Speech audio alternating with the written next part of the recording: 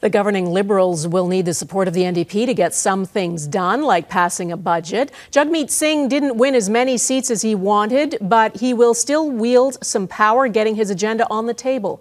Here's Robin Gill. Donna, Jagmeet Singh looked dejected and disappointed when he held his post-mortem news conference. The party will obviously have to dissect what went wrong, but Singh insists he'll stay at the helm of the NDP. Jagmeet Singh is carrying the weight of a party that wanted to send more New Democrats to Ottawa. It's a loss not just for me as a leader and not just for New Democrats as a team, but it's a loss for Canada, some of these really incredible candidates that would have really made a big difference. This is the second election for Singh, and despite his personal popularity, it hasn't translated into votes for the NDP. Party insiders say it takes time to build up a leader. And if Canadians overwhelmingly have a positive impression of Mr. Singh, then that's a good thing. That's where you start.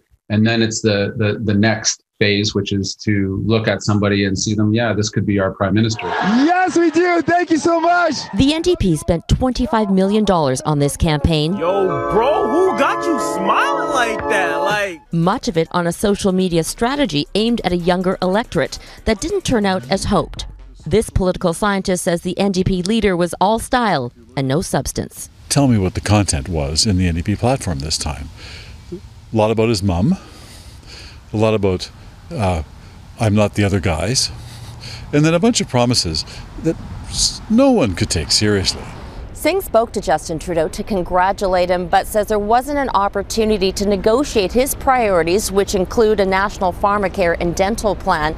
He still believes that he's in a position to fight for those issues, despite being a fourth-place party, when the opportunity comes. Donna? All right, Robin Gill in Vancouver, thanks.